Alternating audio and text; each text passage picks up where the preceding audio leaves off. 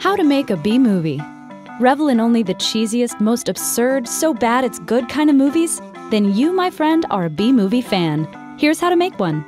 You will need knowledge of B-movies, a B-movie genre, a corny script, hammy actors, props, and a set. Optional, a damsel in distress. Step 1. Know what a B-movie is. Once the second build movie of a double feature. Today it means any super low-budget formulaic film. So go ahead, put that Oscar-worthy script away. Step 2.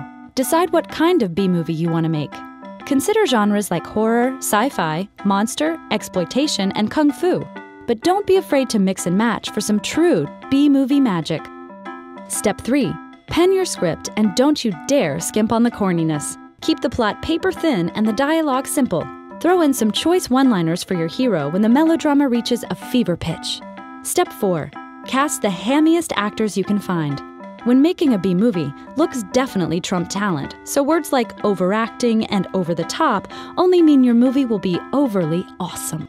If your B-movie calls for a damsel in distress, be sure she can shriek bloody murder and faint on cue, often in that order. Step 5. Once you've gathered low-budget props and jury-rigged a shoddy set, you're ready to start filming your B-movie.